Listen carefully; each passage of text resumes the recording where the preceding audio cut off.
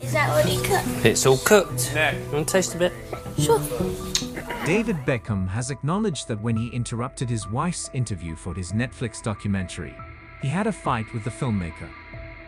The 50-year-old Victoria Beckham and her 49-year-old husband, the former football player, were the stars of a highly criticized Netflix documentary series about their opulent lives that debuted in October of last year.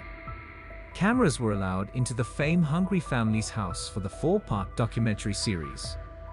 The family is reported to be worth around £340 million. As Victoria was describing her working-class childhood on her opulent sofa, Dave interrupted her from the other side of the room, demanding that she be honest about it. This set off a viral moment. The Spice Girl was subsequently forced to admit under duress that her father had driven her to school in a Rolls-Royce, implying that her upbringing had been anything but working class.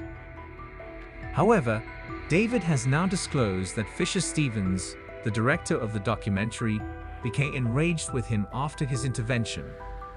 He clarified that the camera crew and team thought David had left the property so they could film Victoria, but he had really overheard them talking in the kitchen. All right. Magazine asserts to look back on their experience creating the series. The Hollywood Reporter filmed a roundtable conversation with David Fisher, editor Michael Hart, and documentary producer Josh Batsek. Then, according to reports, David clarified that he had been in the kitchen when Victoria began talking about her lowly origins.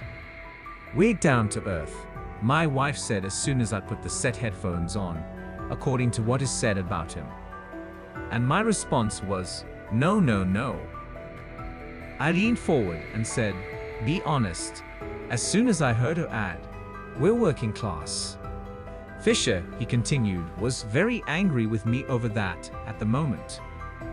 The director is then cited as justifying his annoyance, saying, "She could be free to say whatever she wants because David was supposedly out.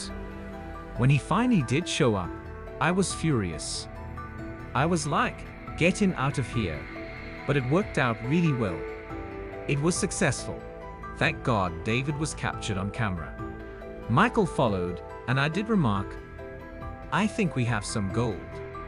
The Beckham documentary series has received harsh criticism for being a superficial and lifeless TV experiment, even though some fans loved it and found it to be a source of memes. These examples buttress the idea that such documentaries are nothing more than sanitized PR exercises for the celebrities involved, who typically also appear in the credits as executive producer. Deadline wrote in a criticism of the show and other recent celebrity-fronted documentaries. In addition, the Mirror's review of the program charged that it was whitewashing the character of Rebecca Luz and said, "I would be amazed if one single shot or anecdote has made the cut here that the Beckhams did not want you to see or hear," before dismissing it as mere marketing guff.